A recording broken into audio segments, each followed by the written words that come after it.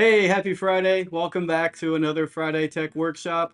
I'm Joseph, a senior developer advocate with Appsmith. And in this workshop, we're going to look at address validation and geocoding using the radar.com API. So address validation is the process of taking an incomplete address or maybe one with typos and matching that against a known set of valid addresses. So you can fill in all that missing info. And then geocoding, once you have the correct address and you've validated it, you can take that address and convert it to a set of latitude and longitude or coordinates. Now, the radar.com API actually returns the latitude and longitude with all of those address matches. So we can do both in one step, but it's two different processes and maybe two different endpoints and other APIs. If you're just looking to do the address validation part or just the coordinates, this video should help. But in this use case here, we'll be adding all of that data. So I have a data set in Google Sheets with some incomplete addresses, a couple typos, missing zip codes. And what we'll do is use the API to find the first closest match and then fill in all that missing info and add the latitude longitude so that we can display it on a map. So first what we'll do is check out how to use the radar.com API and their API Explorer on the website. And then we'll set up a data source and actually connect to it with our data and start enriching that data, filling in the missing info. All right, let's check it out.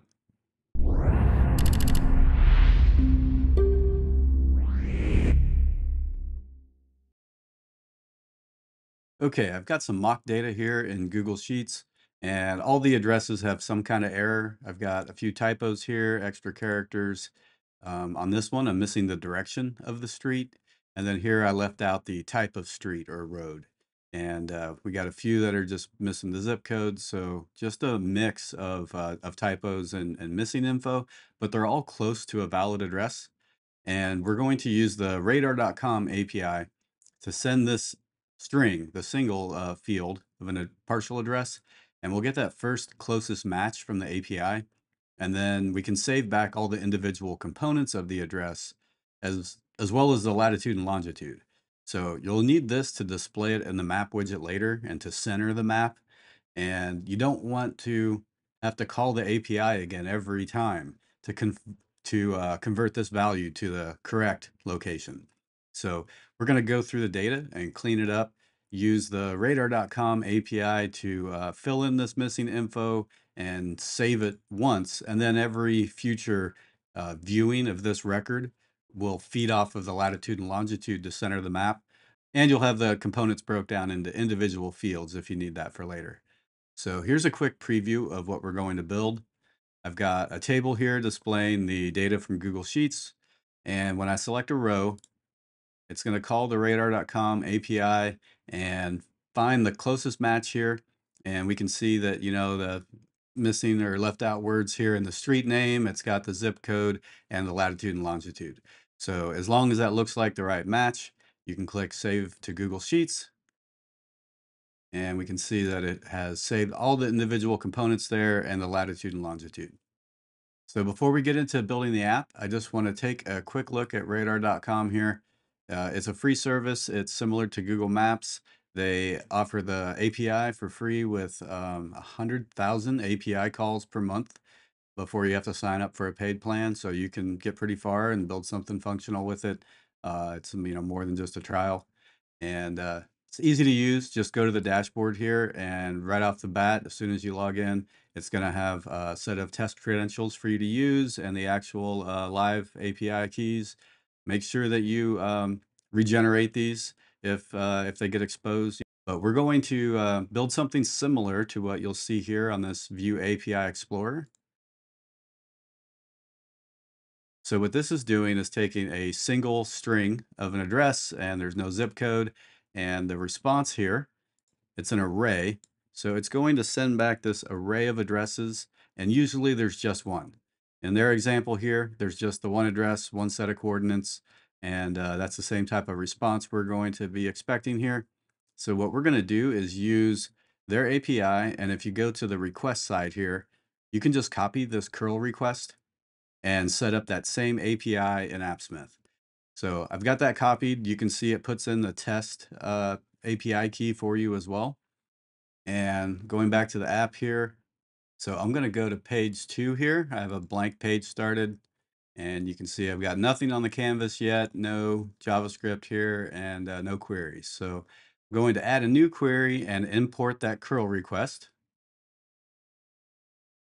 Paste this in here, and this should run right off the bat. I'm already getting a response back, but it is based on that address that's just hard-coded here. So what we want to do is take the address from our row of data from Google Sheets.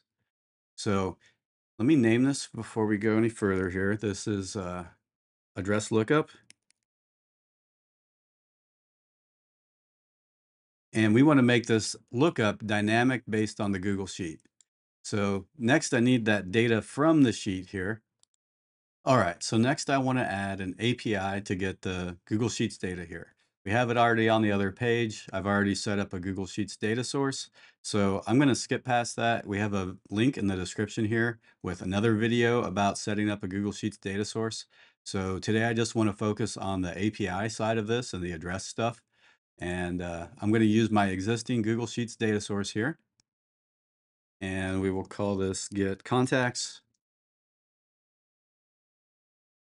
So we want to fetch rows here from the spreadsheet, and then you pick what specific sheet where your data is at. And here we go. We've got the same data that I was using on the first page, and I want to put this into a table widget. So back to the UI here, drag in a table.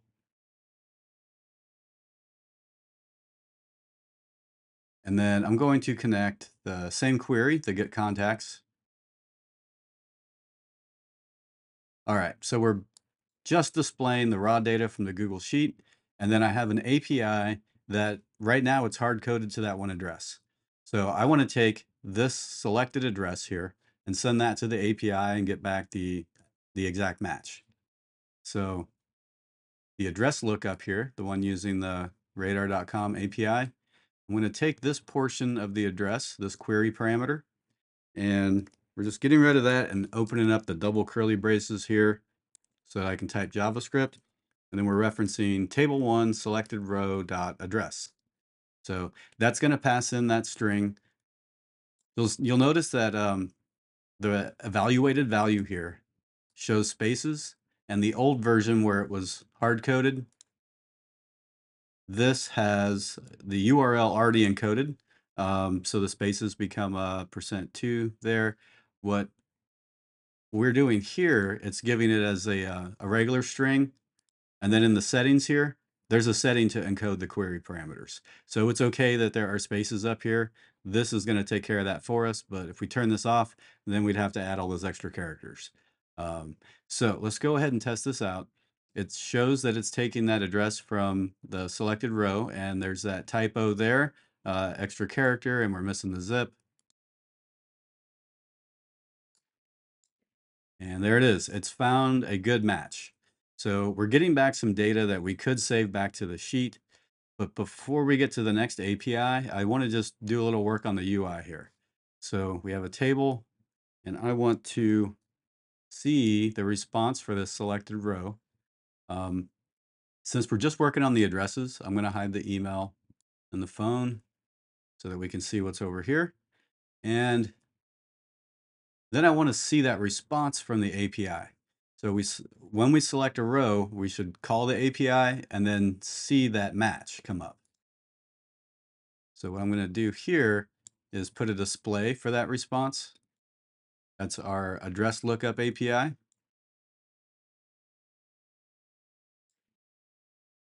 So in this response, there's an array called addresses. And then I want to look at the first element in that array and the address label or formatted address.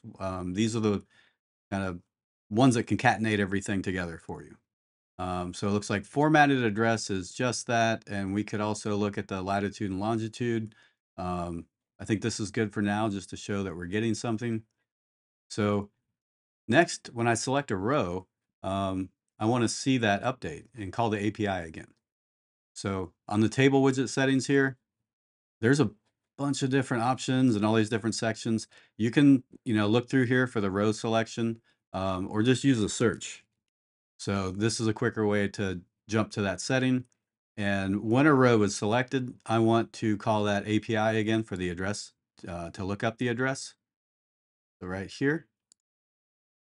So now this address should update here. So it found a match. There's another one. All right. Next, we will display the latitude and longitude that's coming back from that lookup. We want to display that here in a map. So we'll drag in a map widget.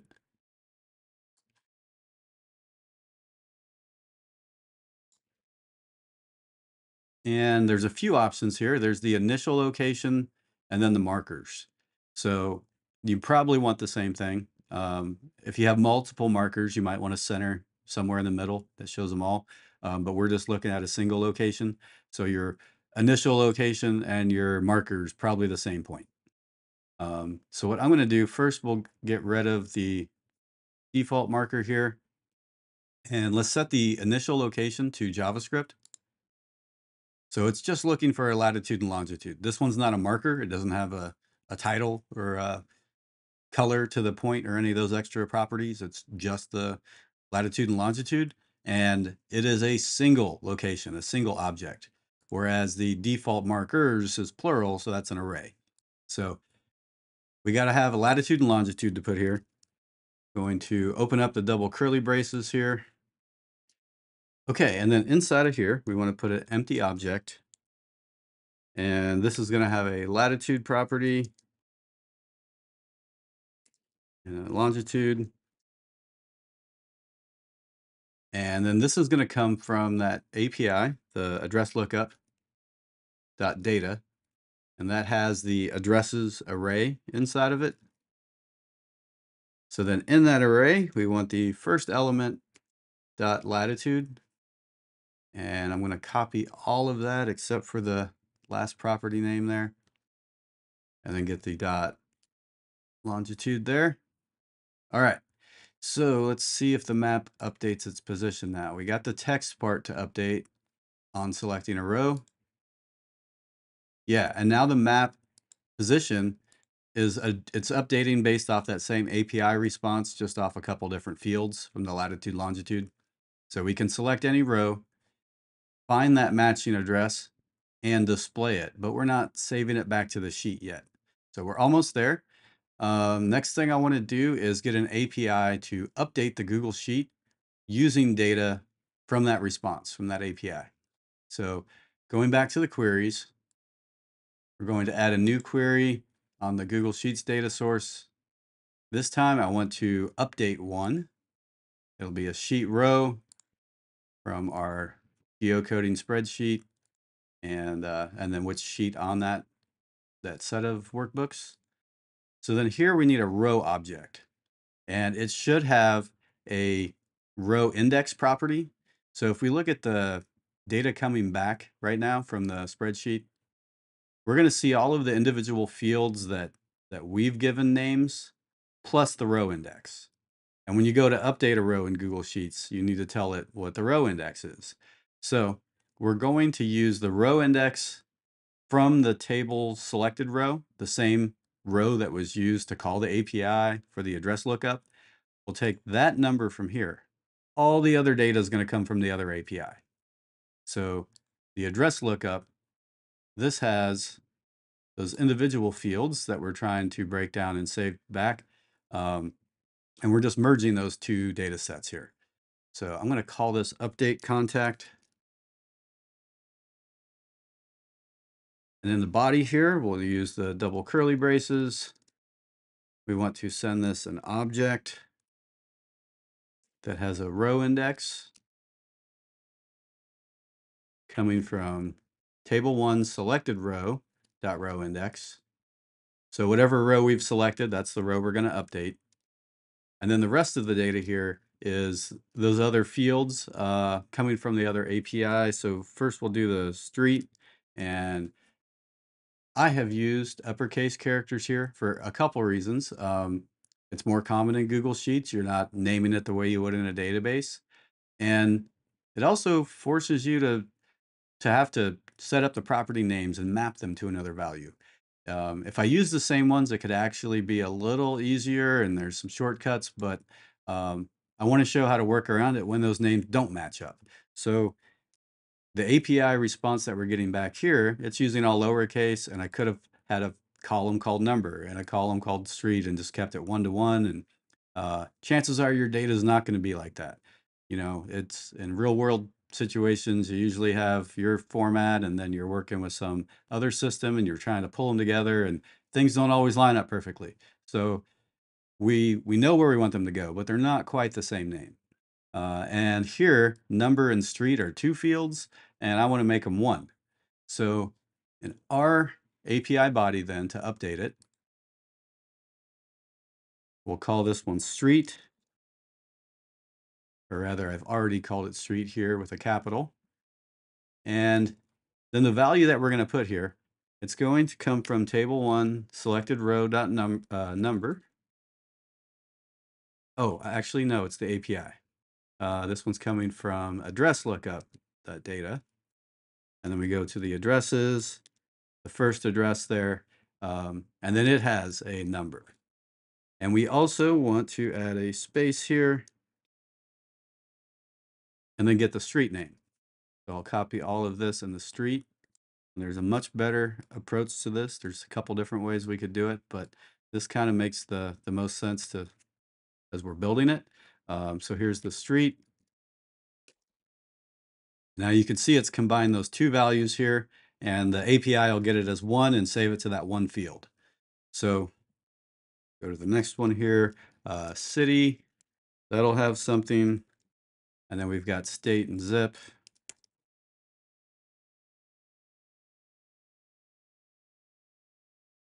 And I'm going to copy that again.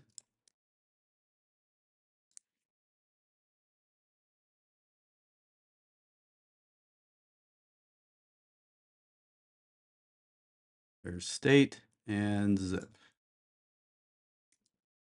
Oh, and this one calls it state code. Yeah. So they're not always going to line up perfectly. And I kind of wanted to show that real world case here.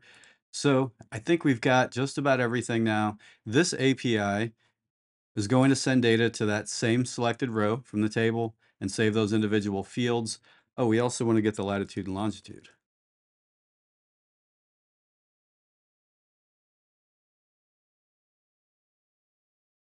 Let's see, grab this.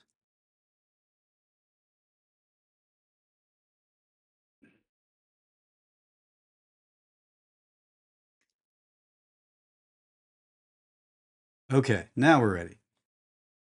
So I want a button to save this data. If this looks good, we'll have an API to confirm that and save it back to the Google Sheet.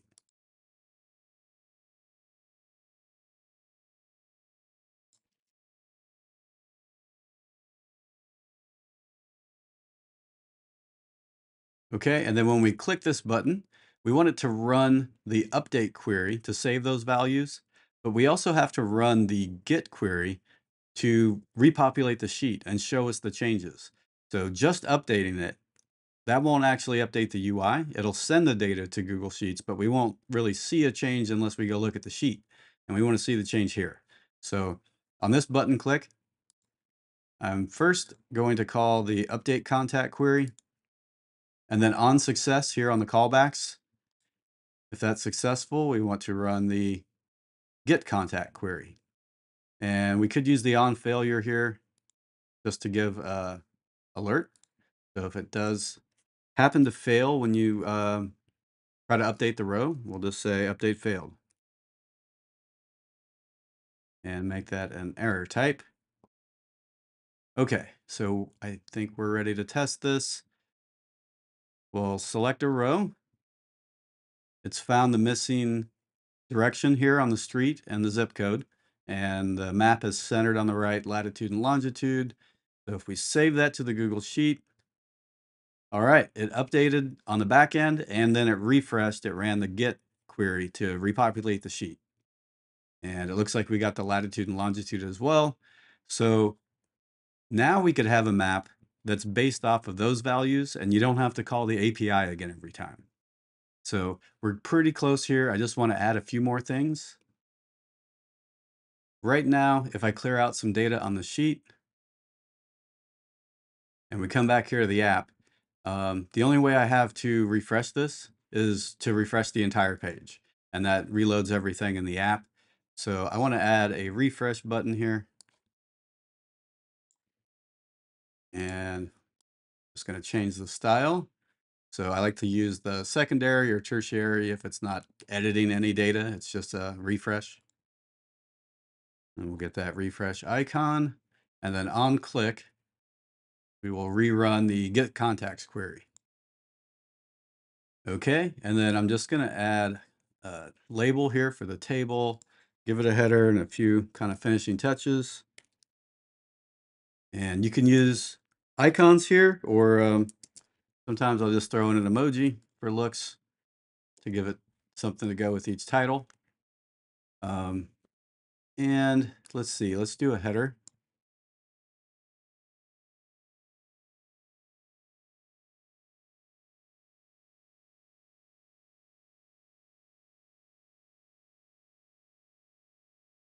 And I'm going to use a button icon here. Grab a map icon. And I like to put a container around the header. And let's see, move this stuff down a little bit. And then set this to like your theme color or background color. And then just invert the text colors there. And that tends to work pretty good, and it lets you switch the theme. So if you use these two theme colors, they're dynamic. And when you change that theme color, then it'll change with it. So instead of hard coding the colors, if you use the theme colors there, then it's easy to switch back and forth. So I'm going to go ahead and deploy this, and we will check out the finished version. All right, so we can select a row. It's showing the match. If that looks good, we can save it back to the sheet. And there we go. We've got the latitude and longitude, everything that we need to be able to display this data properly. Now, if you wanted, you could go through all of them and do like a one-time check and save this, or you could write a function that loops over the data and finds all the ones that are blank and just automate that process if you want to automatically take the first response. But there's a bunch of different approaches you could use, and I think this covers enough to at least get you started, how to use the radar.com API. And then for those specific cases, if you want to automate it, there's tons of approaches. We have a new workflow feature coming out that could be used. It's in beta right now if you're interested in testing that.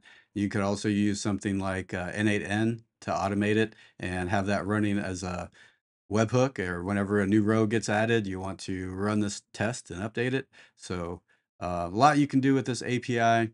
There are a whole bunch of other services that we didn't even look at, but they do have searching, and this is different than the autocomplete that we used. This is more for like getting lots of responses as you type. So if you wanted to be able to have that type ahead feature and list addresses, then you would use the search one instead of the geocoding.